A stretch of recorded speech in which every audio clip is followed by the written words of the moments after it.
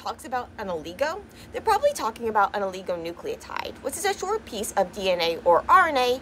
Most commonly, we're talking about a DNA primer, which is a short piece of DNA that we use in a technique called polymerase chain reaction, or PCR. Basically, we design this little piece of DNA to kind of match a region of the DNA that we want copied, and we design a primer that'll bind to each strand, and then a DNA polymerase, this copying machinery, is going to bind on each of those and use those primers as start sites to make copies, and you make lots and lots of copies. And this technique is super duper helpful for a variety of reasons, and so we use DNA oligonucleotides in the form as primers a lot. Thankfully, they're really cheap and they can come really fast. I ordered some, especially if you're in like a tech hub like San Francisco. I ordered some at 5 a.m. and they got sent out at 7 a.m. Crazy, I know. But anyway, that's one type of oligonucleotide, and that's one use of oligonucleotides. There can also be RNA oligonucleotides, as well as DNA oligonucleotides that we use for other purposes. And so basically, we can use these as, say, probes. We can label them and have them bind to specific sequences and allow us to see if a specific sequence is present, such as in various blotting applications.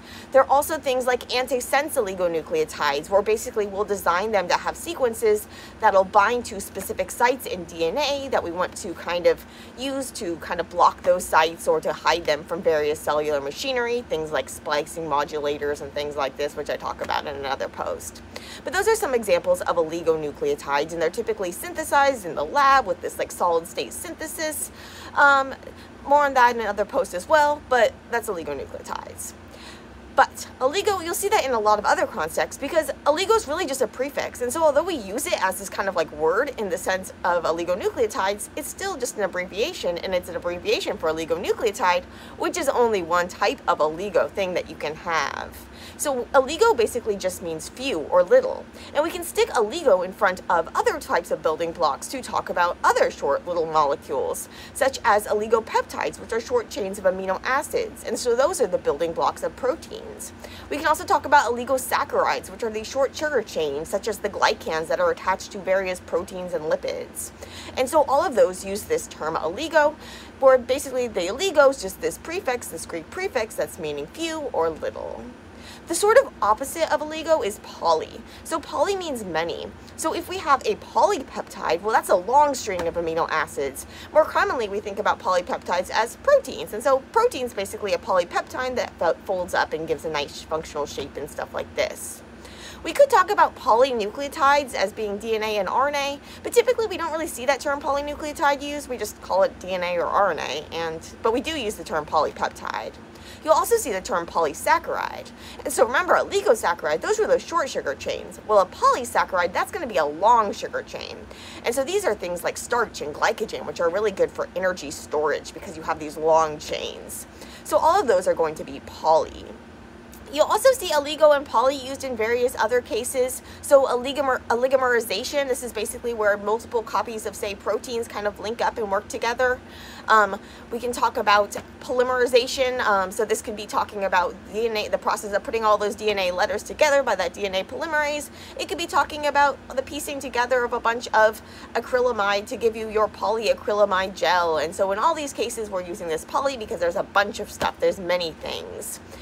So poly, many, oligo, few, or little. And remember, when you hear the term oligo outside of any other context, it's kind of used as like a noun instead of just a prefix. You're probably talking about an oligonucleotide, which is a short DNA or RNA piece.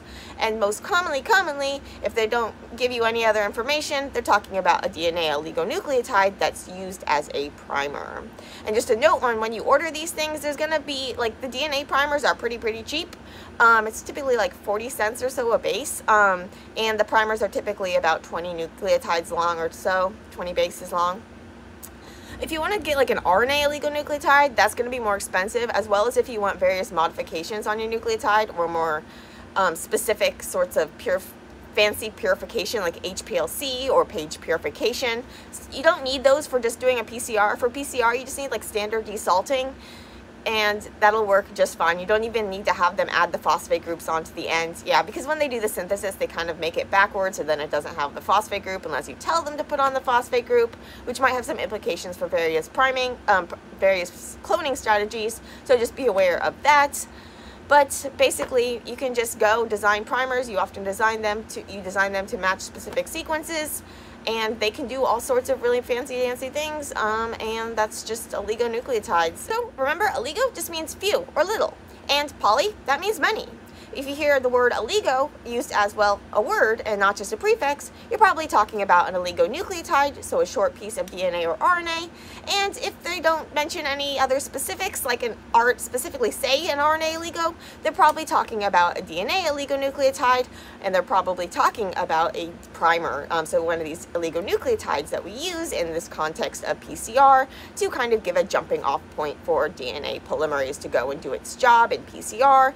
And PCR we use all the time, and so because we want a bunch of different things copied, we have to order a bunch of different primers. And speaking of those primers, when you order a bunch of different primers, make sure you keep like a spreadsheet. I keep like an inventory of your various primers and the sequences as well as what they're used for. And so more on that in other posts, and this was just your, I guess, oligo little video. So here's your oligo video, and hope it helped.